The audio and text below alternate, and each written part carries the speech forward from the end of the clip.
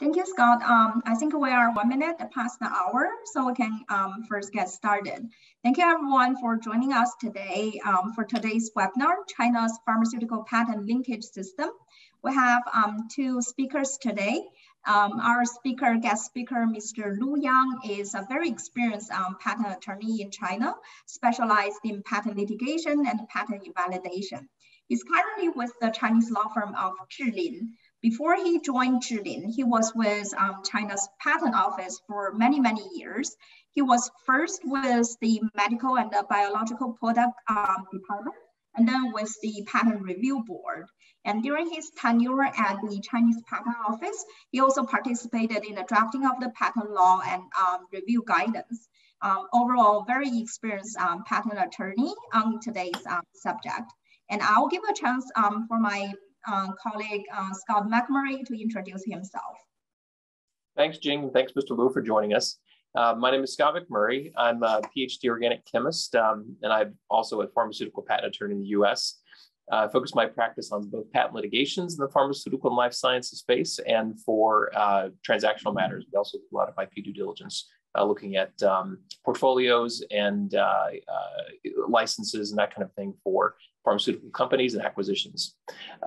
Today, we're going to have a great speaker. Mr. Liu is going to present to us the new China pharmaceutical patent linkage system. Looking forward to learning what we can from him, and I'll add a few comments on comparisons to the US system. Thanks, everybody. Thank you. So without further ado, I will turn it over to Mr. Liu. He will speak in Chinese, and I'll help him translate. 陆阳可以开始了。好的。大家好，那很荣幸能有机会跟大家介绍一下那个中国的药品专利链接制度。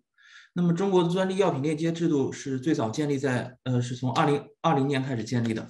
那么2020年那个中国专利法修改的时候，增加了第76条，其中呢规定说药品上市审批的过程中，药品的这个上市许可申请人和这个专利权人如果有这个专利方面的纠纷的话，那么当事人是可以向人民法院或者向这个国家知识产权局起诉，或者说请求行政裁决，然后请求这个法院或者说国家知识产权局来裁定这个相关的药品是否会落入到这个相关专利的这样的一个保护范围中。So China's pharmaceutical linkage system started in 2020 when the Chinese patent law was amended to add Article 76. The gist of Article 76 is that it provides when a applicant applies for drug marketing and review and approval, and there's a patent dispute, the patent owner can either file a lawsuit with People's Court or request a administrative decision by China's patent office, the China National IP Administration. And the nature of the lawsuit or request for administrative decision would be asking the court or the agency to confirm the drug subject to the application falls within the scope of protection of the relevant patents.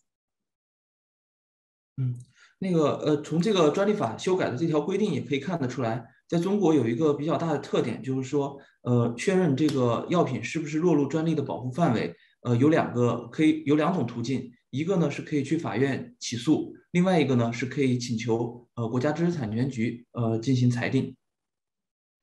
From this amendment, we can see a pretty unique feature in the Chinese system, which is that there are actually two avenues for the patent owner to confirm that the new drug application, the drug subject to the application, it falls within the protection scope of the relevant patent. One is through the judicial system, the People's Court system, and the other is to seek a administrative decision from the Chinese Patent Office. 行，翻下一张吧。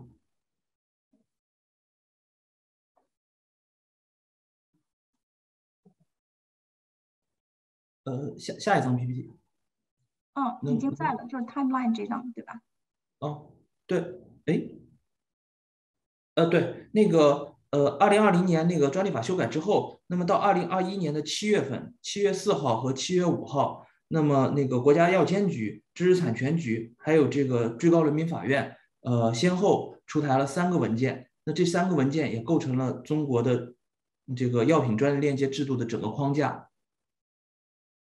So after the amendment in the patent law in July 2021, actually on July 4th and 5th, 2021, the State Food and Drug Administration, which is China's equivalent to FDA, the Chinese Patent Office, and also the Chinese Supreme Court issued 3 documents, legal documents, forming the legal framework of China's patent linkage system.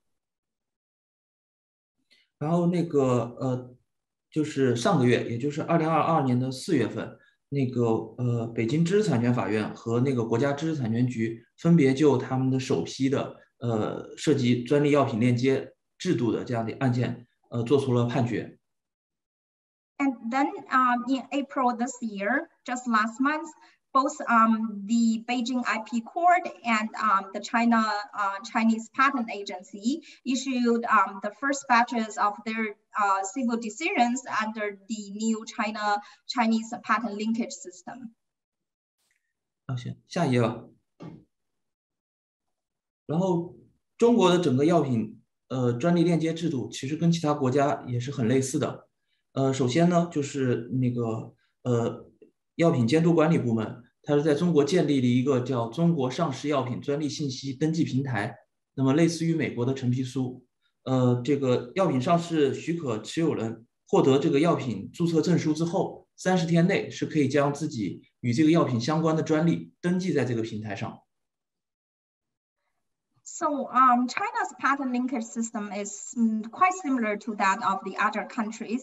The first step is patent registration. The registration platform was established and maintained by the Chinese agency with jurisdiction over drug approvals. That's the Chinese equivalent to FDA. And the regulation requires that the drug marketing authorization holder, meaning the party holding the authorization to market a drug, has 30 days to register patents related to the drug on this platform. 先下一张 PPT 吧。那个可以登记在这个专利信息登记平台上的这个专利的类型，分为几种。那个在中国就是药品它基本上分为3类，一类是叫化学药，也就是小分子药；一类是中药，还有一类是这个生物药，也就是大分子药。那么对于不同的药，在平台里面可以登记的类型是不同的。化学药可以登记的是这个化合物的专利，还有含有这个活性成分的药物组合物专利和医药用途专利。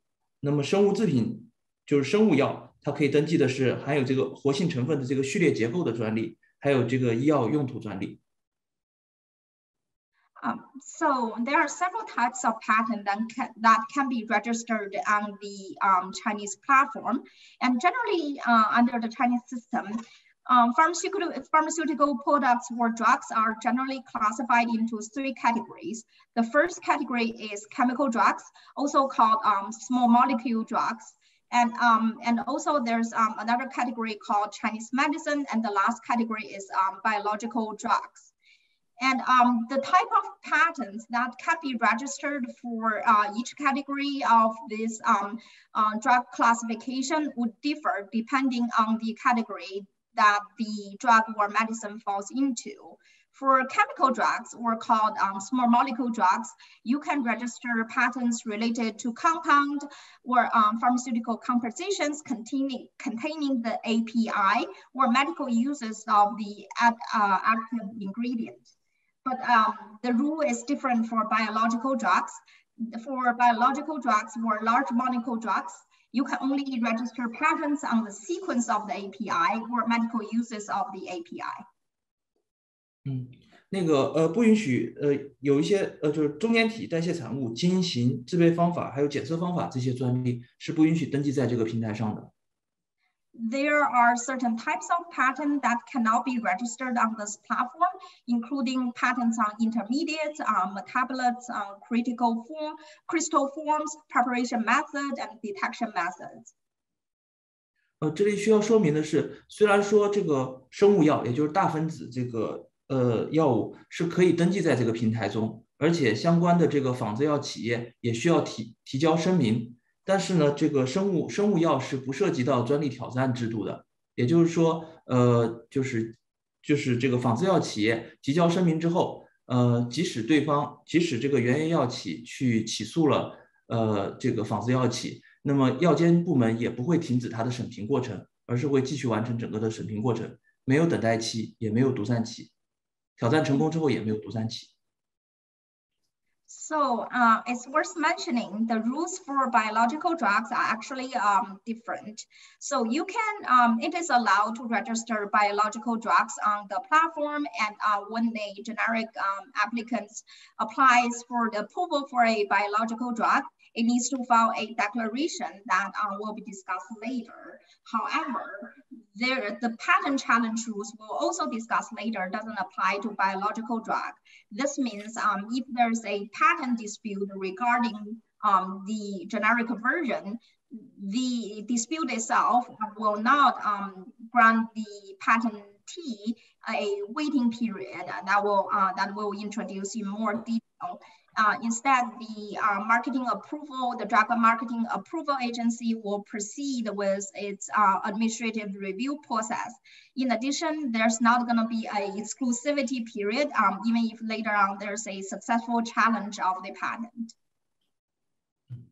然后下一章吧。然后那个仿制药企业如果提交这个上市许可申请的时候，它是需要对照这个中国上市药品专利信息登记平台上公开的专利信息，针对被仿制的这个每一件被仿制药的每一件相关的专利做出一个声明。So when an applicant for a chemical or small molecule generic drug submits an application for a drug marketing authorization, it needs to compare its products to the patent information registered on the platform, and it needs to make a individual declaration as to each of the patents listed on the platform, which relates to the generic version. 下一章吧。然后那个声明一共包括4种类型。第一种类型就是说，一类声明是说这个登记平台上是没有这个被仿制药的相关信息的。二类声明是说这个相关的这个专利已经终止了或者被宣告无效了，或者说它已经获得了专利的这个许可。第三类声明就是说，实际上这个虽然有这个被仿制药的这个专利，但是这个仿制药申请人承诺是说，在这个专利到期之前，它不会上市相关的仿制药。另外，第4类声明是说，平台上登记的这个相关的专利权，应该被宣告无效，或者说是没有它的仿制药没有落入到这个相关专利权的保护范围。So under the Chinese system, there are 4 categories of possible declarations. The first category is declaring that no patent information related to the generic drug is listed in the Chinese registration platform.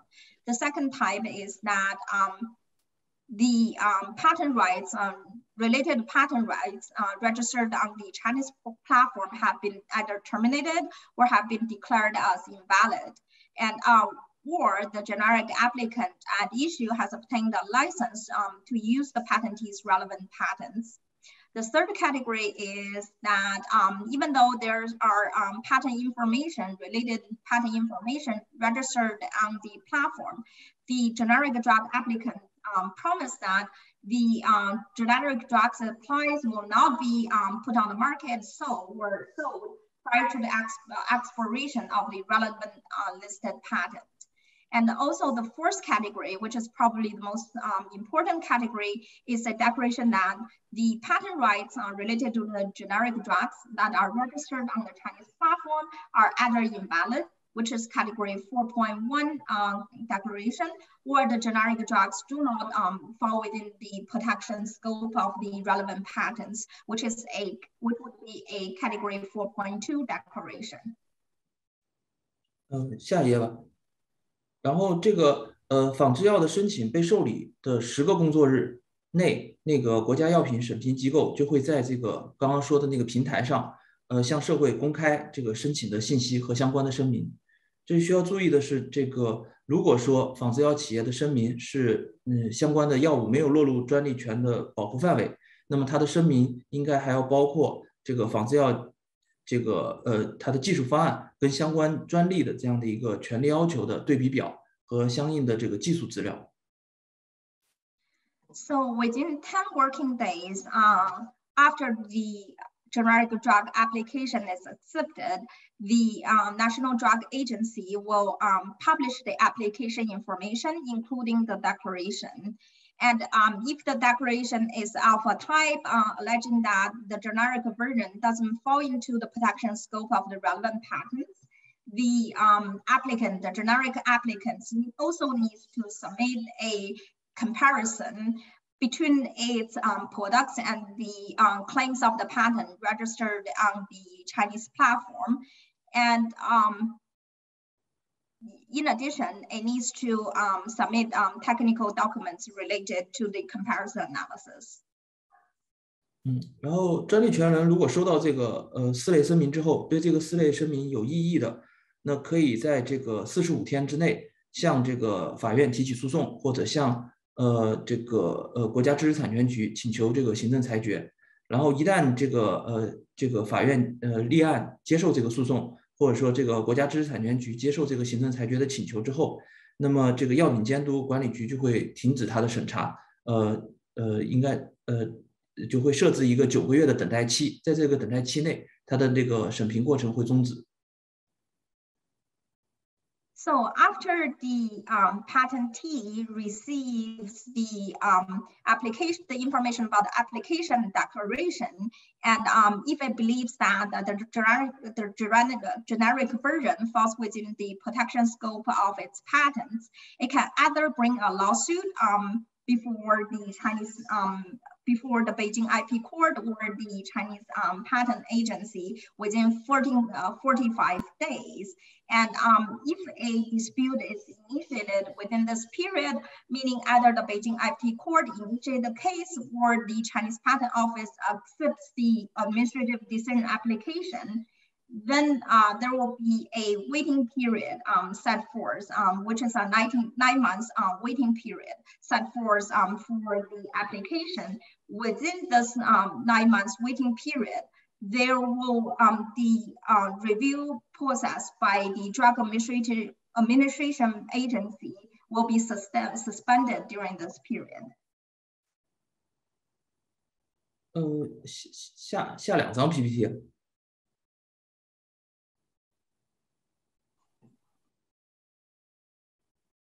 那个 PPT 得调一下，是这个吧？我这看的可能有延时。然后那个就是法院接受这个诉讼之后，或者说国家知识产权局接受这个行政裁决之后，那么后面的结果会有几种。第一种呢，就是法院或者说是国家知识产权局确认这个药品是落入到这个专利权的保护范围的，那么这个时候就会这药监局那边他就会把这个仿制药的申报终止，直到这个专利权届满为止。So there are several outcomes that can result from either a judicial challenge or a request for administrative decision. And the first possible outcome is that if either the court or the patent office confirms that the generic drug falls within the scope of protection of the relevant patent, then the National Drug Administration will suspend the approval process for the generic version prior to the expiration of the relevant patent rights. 那么除了这种情况，如果说这个法院最后认定说这个药品没有落入专利权的保护范围，或者说这个专利在后续的这个无效程序中被宣告无效了，那么这种情况下，这个仿制药的审评就会继续进行。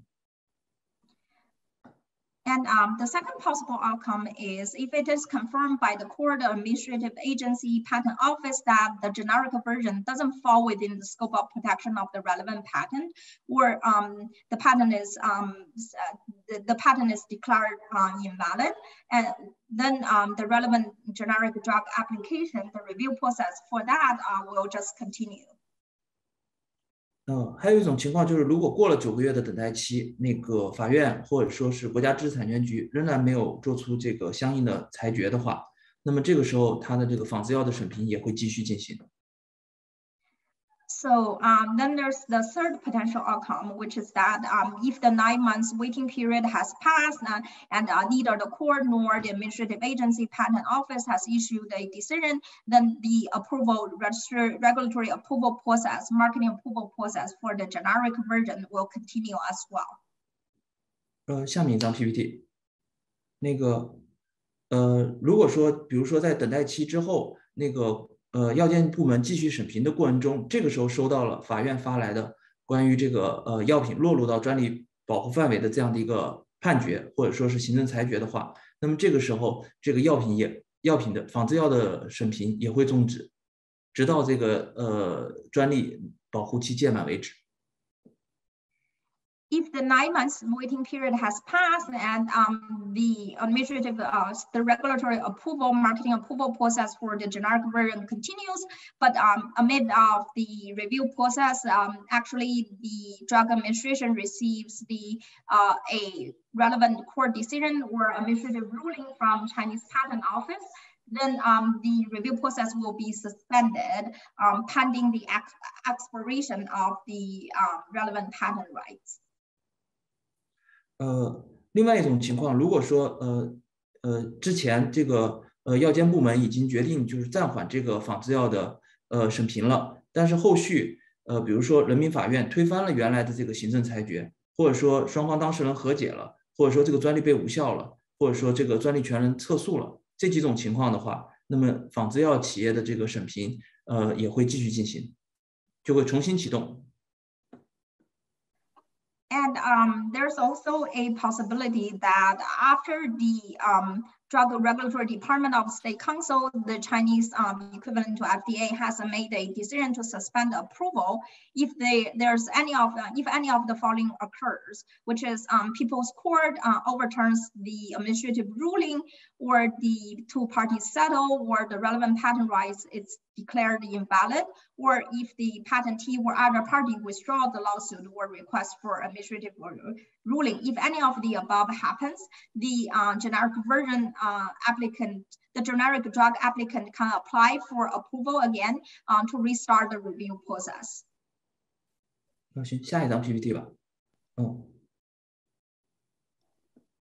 在中国，那个专利挑战成功之后，是可以获得12个月的独占期的。但是这个挑战成功必须要满足2个条件。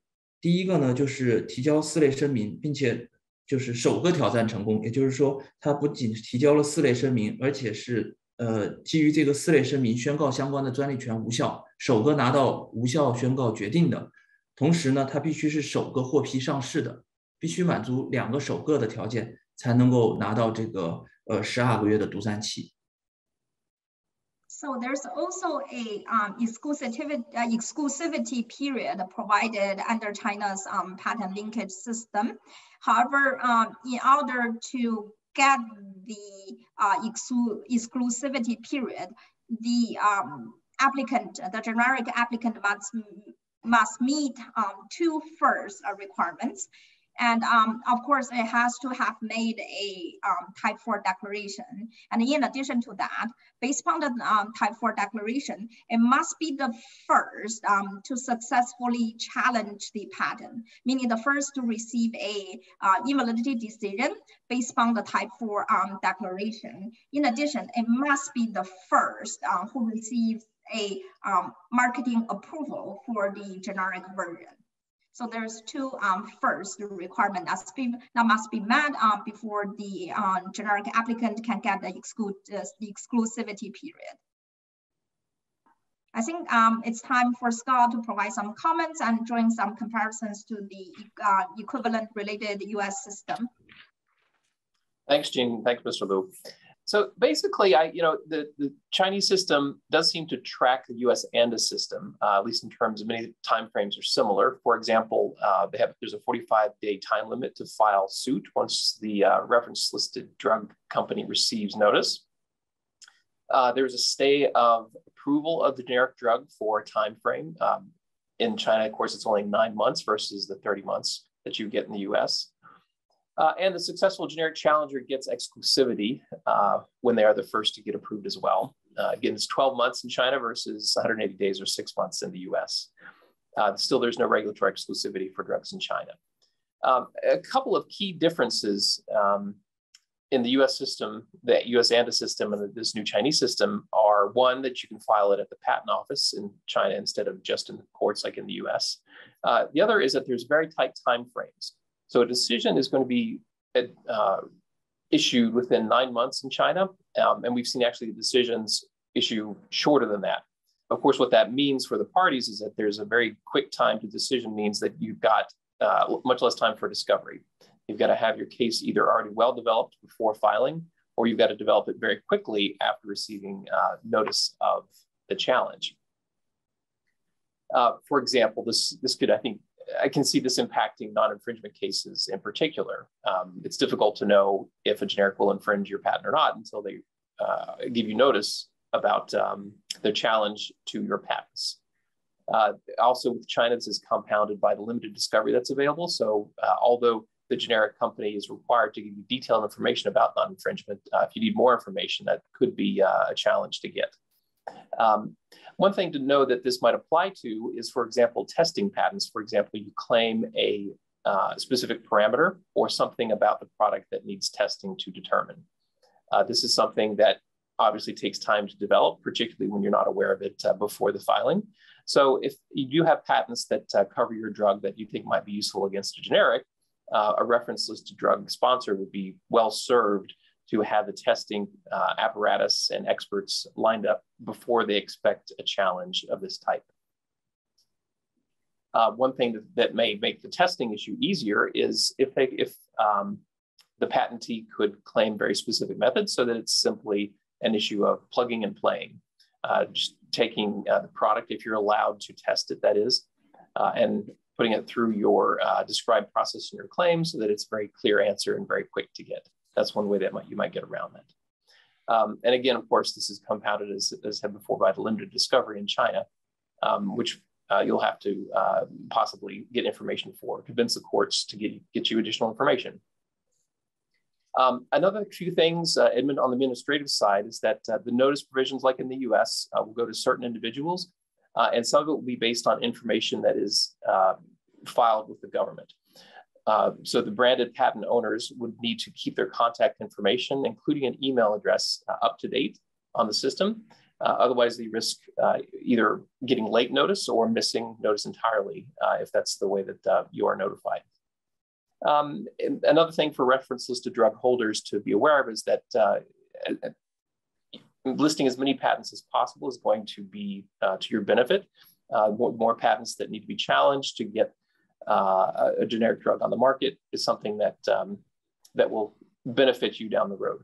The generic, of course, can challenge less than all patents that are listed, which will benefit the generics if there is a few patents that they could avoid infringing or maybe declare invalid and be able to get approval to get on the market. Another thing to be aware of, lastly, is which patents can be listed. I think of most importance relevant to the US system are that no crystal form patents can be listed. So crystal form patents cannot provide a branded pharmaceutical company with any exclusivity under this rubric in China. That means, of course, that if your crystal patent or your polymorph patent is the only one keeping your drug or keeping generic products off the market, giving you exclusivity, they would not be able to be used in this system. So the generic drug approval would not be stayed for the 9 months if your crystal form patent is the only one that's keeping, that's protecting your market in China. So you should be aware that if you do have a crystal form patent, you cannot block a generic from approval, but you can, of course, sue for infringement after the product is marketed. So that's all I've got to say for now. Jing, back to you. Thank you so much. I think we can continue with Mr. Lu.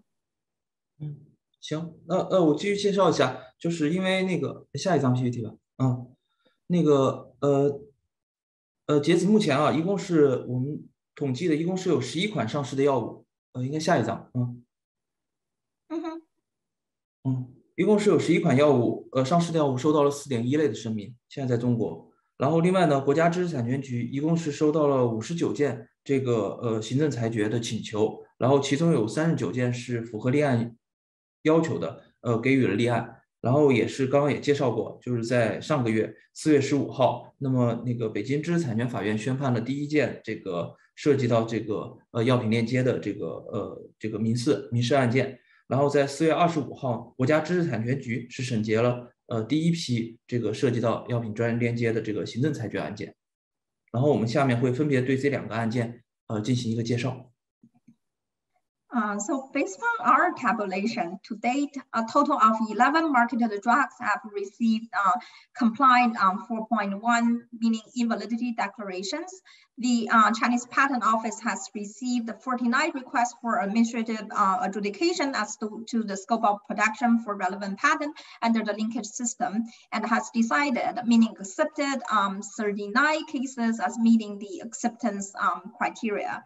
And also, as briefly mentioned before, on April 15th this year, the Beijing IP Court issued the first batch of decisions under the early settlement mechanism of patent dispute under the linkage system.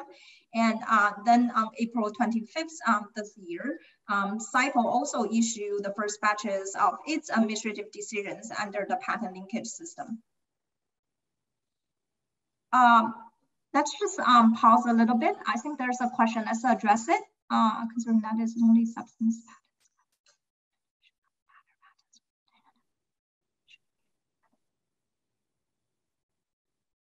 patents. 下一页吧。等一下，有一个问题。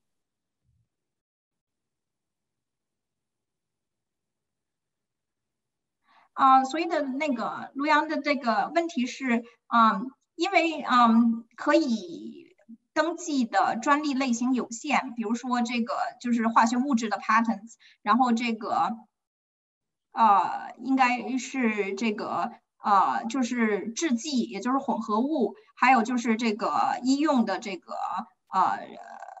还有就是医用的专利，就只有这种类型才可以被注册，所以应该是很容易就可以决定是否有侵权的现象那么9个月应该是是足够的时间可以这个做出决定然后他想问一下，他觉得是不是说在这个决定的过程中就不会有权利要求解释这种需要？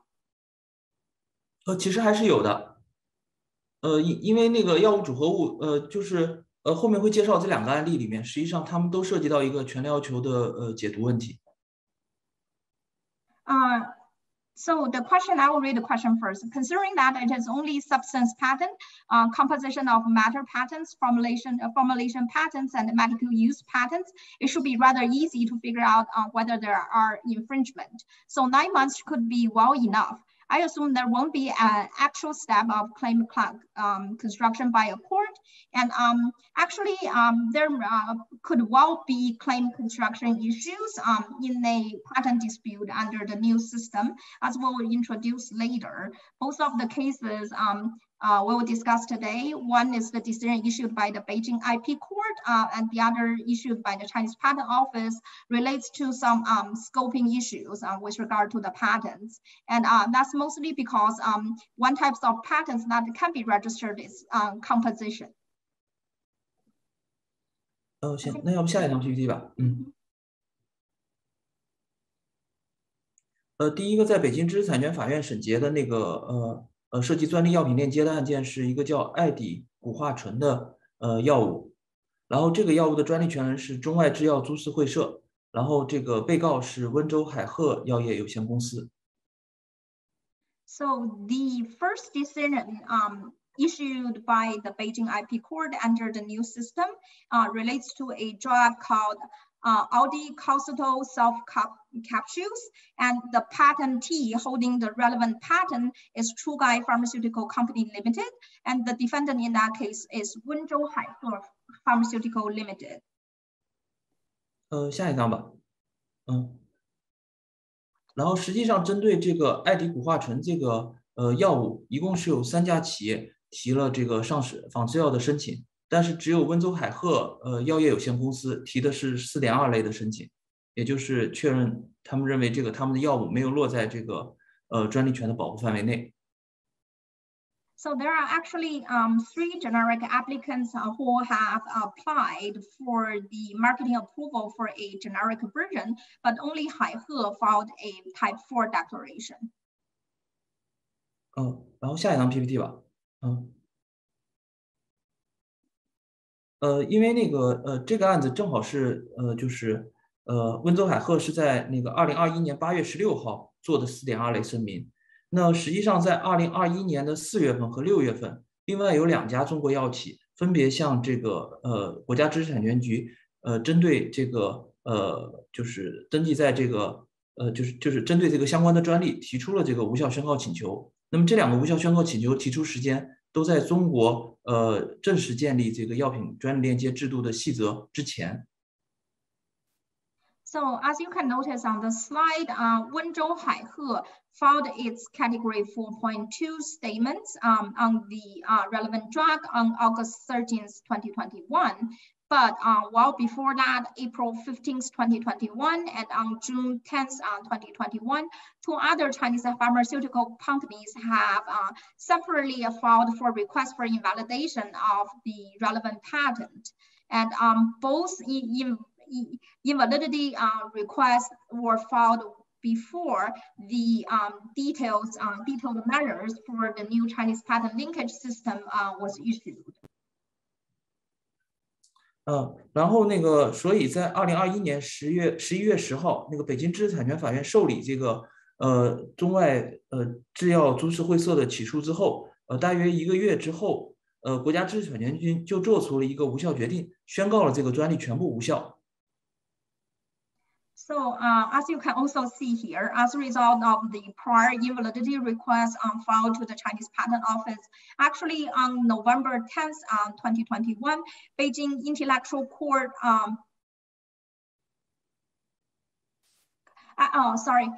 so it's 1 month, roughly 1 month after the Beijing IP Court accepted the lawsuit brought by Zhonggai Pharmaceutical Company Limited, the patentee. 1 month after that, the Chinese Patent Office actually declared the relevant patent to be invalid due to the prior invalidity request. 但是在2022年的4月15号，那个北京知识产权法院还是对这个温州海鹤的药品是否落入到相关专利的保护范围进行了一个裁定吧，然后那个是认为这个宣判这个相关的仿制药是没有落入到这个专利的保护范围内的。Nevertheless, despite the administrative invalidity decision, on April 15th, 2020, the Beijing IP Court still issued a decision under the Chinese patent linkage system with regard to the patentee's claims that the generic version falls within the protection scope of the patent. Actually, the court sided with the generic applicant, finding that the generic version does not fall into the scope of protection of the relevant patent. 下一页吧。那个这张 PPT 上显示的是这个涉案的这个专利的权利要求1。那这个专利实际上是一个制剂的专利，其中除了包括有这个有效成分以外，它还限定了它里面含有的这个辅料的成分以及辅料能够达到的效果。那这个辅料的成分的不同，也是最后被认定这个温州海鹤的仿制药没有落入到这个专利的保护范围的原因。So as the slide shows, on the slides, we're just showing the claim 1 of the asserted patent by the patentee. As you can see, claim 1 of the asserted patent relates to a formulation or preparation. So as you can see here, other than the API, there are other materials recited in the claims, such as lipids and antioxidant. There's also limitations related to the effects of the other substance, such as antioxidant, and the difference in the non-API materials is the reason why the court found that the generic version doesn't fall within the scope of the patent protection. 行，下一张 PPT 吧。下一个介绍的案子是国家知识产权局在4月25号做出的关于一个叫盐酸氢烤酮缓释片的这样的一个案件吧。然后这个案件的专利权人是普渡制药公司，然后被请求人是宜昌伦孚药业有限公司。So the second case we'll briefly discuss today is the first decision issued by the Chinese patent office. And in that case, the dispute relates to a drug called oxycodone hydrochloride sustained release tablets. And the applicant patentee requesting confirmation that the generic version falling within the scope of the patent protection. The applicant is Purdue Pharmaceutical, and the requestee is Yinchang Humanwell Pharmaceutical Company Limited. 下一张 PPT 吧。然后普渡制药一共是在这个药品上登记了3个专利然后宜昌伦孚药业是针对这3个专利都提出了4类声明。So as you can see here, Purdue Pharmaceutical listed 3 patents as related to the branded version. And as to each of the 3 patents, the Yichang Humanwell, the generic applicant filed a declaration for related to each of the listed patents. 下一张 PPT 吧，然后以下几张 PPT 分别展示的是这3个专利的权利要求。你可以看到，就是第一个专利实际上要求保护的是这个药物的一个固体口服延长释放的药物剂型，其中除了包含有活性成分之外，还含有一定量的这个聚环氧乙烷。So the next few slides will show the asserted claims of the relevant patents. And this is the first asserted patent, claim 1 of the first asserted patent. As you can see here, claim 1 relates to a formulation for oral administration and extended release. And as a formulation, as you can see here, other than API, it also has other substance recited in the patent.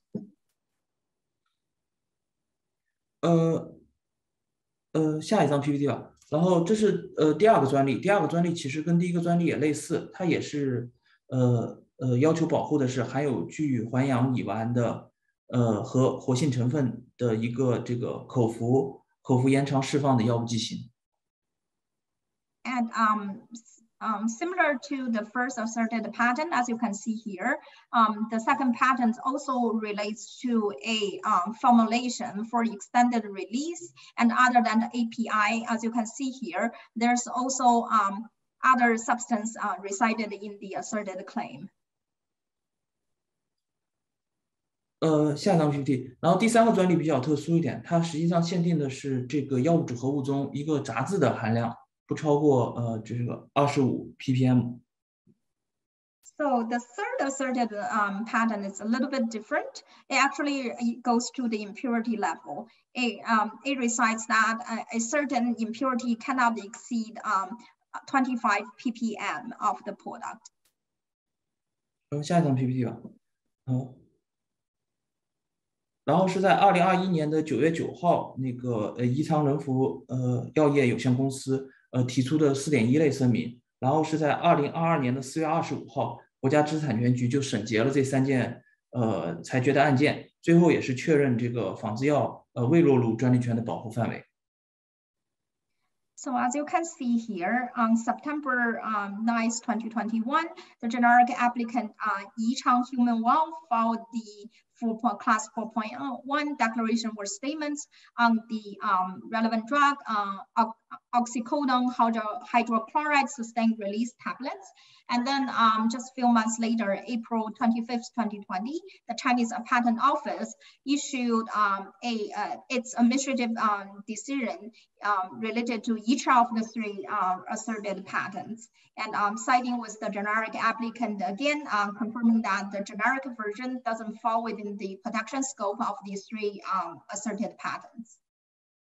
这个案件里面比较特殊的是，在那个涉及到这个552这个专利的这个审理的过程中，那个仿制药企业还提出了说，就是原研药也没有达到这个权利要求，这个杂质专利权利要求里面所限定的这个纯度范围，所以他认为这个实际上是存在这个专利登记错误的。那他提出一个这样的抗辩理由之后，合议组也对这个抗辩理由进行审查了，最后没有支持这个理由。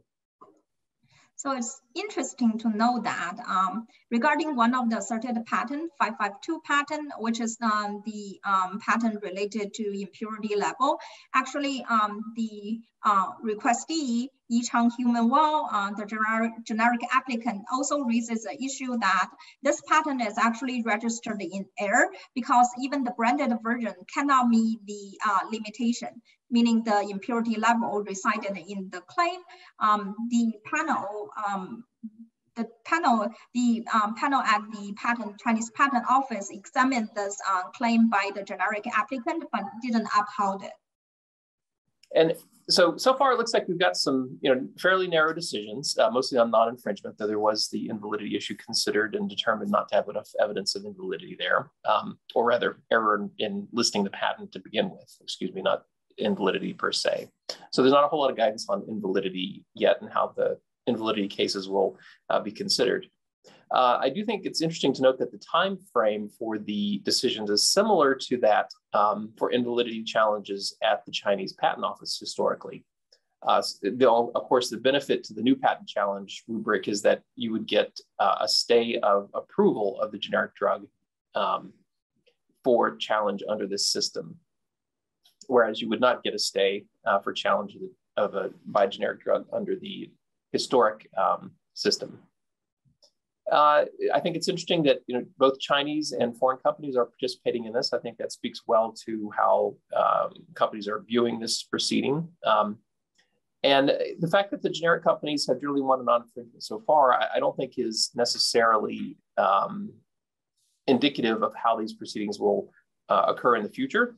It looks like the patents that we're aware of that have been challenged in this proceeding are mostly what we would call the low-hanging fruit, ones that generic companies are adept at designing around, like formulation patents, I think, as we have seen. I do think it's also interesting that, actually, you know what, Jean, can we go to the next slide? I believe that's our final summary slide. Mm-hmm. Okay, so again, I do think it's interesting that so far this proceeding is only for small molecule drugs. It's possible that there is a biological drug rubric in the works, but it is yet to be implemented. So right now we're only dealing with small molecule drugs. And the 9-month period for the patent office to issue decision after acceptance of the case, again, I think as one of our commentators noted, it can be enough for certain types of patents, but if additional discovery is needed, it could be pretty quick. So I would recommend that all parties have their ducks in a row in terms of arguments for both validity or invalidity and infringement or non-infringement as well developed as possible before you expect a patent challenge. And then, of course, for non-infringement, when you learn of that, develop your infringement case if you're the patent owner as quickly as possible. Have your ducks aligned if there's any additional discovery you need for that, so that it's ready to go. Great. 陆阳，你想给大家总结一下这个就是我们中国系统的特点吧？好的，就是目前那个中国的这个药品专业链接制度暂时只涉及到这个化学药，不涉及到那个生物药，只涉及小分子，不涉及大分子。So let's Let us conclude with some of the summaries of the key features of the Chinese system. And the first one is, as Scott mentioned, that actually the current Chinese system only applies to chemical drugs, meaning small molecule drugs, not biological large molecule drugs. 另外一个就是说，中国的那个等待期相对比较短，只有9个月。但是就目前的审查时间来看的话，就是之前的2个案件都是在6个月之内就审结了。而且未来我们预估就是走行政裁决这个途径的话，应该能保证在6到7个月之内就能审结，所以应该大部分的案件我们觉得都会在等待期之内完成。So as you can see here, China's waiting period is really short, only 9 months. But you can see from the first decisions issued by the Beijing IP Court and the Patent Office, both forums actually issued its decision well within 6 months. Also well within the 9 months period. It is our expectation that the administrative avenue, the proceeding before the Chinese Patent Office probably will stick to a similar schedule, issuing decisions within a 6 to 7 months period. 另外还有一个就是中国的那个专业挑战成功之后给予的那个补偿，市场独占期是比较长的，是12个月。对，就这个。So China also have a longer exclusivity period than the US, which is 12 months upon a successful patent challenge, meeting the 2 first requirements. 另外就像前面说的样子，可能中国的专利药品链接制度最大的一个特点就是它有2条途径可以确认这个药品是否落入到专利的保护范围。一个是去法院起诉，另外一个就是在国家知识产权局走行政裁决这个途径。而且目前我们看绝大部分的案件走的都是第2条途径，也就是在国家知识产权局通过行政裁决的方式确认相关的这个药品是否落入专利的保护范围。So it is also a unique feature of the Chinese system that a patentee actually has 2 avenues to bring what's essentially a infringement challenge. One is bringing its claim before the IP court through the judicial system. The other is filing an administrative ruling request with the patent office. So far, we have seen most of the challenges claims being lodged before the administrative agency, Chinese Patent Office. Okay, so let's address the last question. 陆阳那个有一个问题是说这个了解就我们北京知产的那个案子，最后应该是在其他的这个其他的物质上有一些区别。那他想问问我们有什么信息吗？就是具体区别在哪里？这个现在是没有公开的，因为它涉及到那个就是双方企业的商业秘密，所以它没有公开审理，而且它的判决也没有公开。So we received a question as to the Beijing IP Court decision, asking that whether we know the detailed reason why the Beijing Court found that the generic version doesn't fall within the scope of protection of the asserted patents. And so this case is non-public. The trial is non-public. Also, the decision is non-public because the court specifically found that the generic version, the formulation of the generic version relates to trade secrets of the generic applicant. That's why there's actually no public information out there suggesting exactly what's the difference between the generic version and the asserted patents claims. But based upon the information we got so far, it should be related to the non-API. Okay, I think that concludes our presentation today. And if you have any other questions, feel free to reach out to us. We'll be happy to address it offline. And I see a big thank you. So also thank you, Scott. Thank you, Lu Yang. Thank you. Bye. Bye, everyone. Have a good day.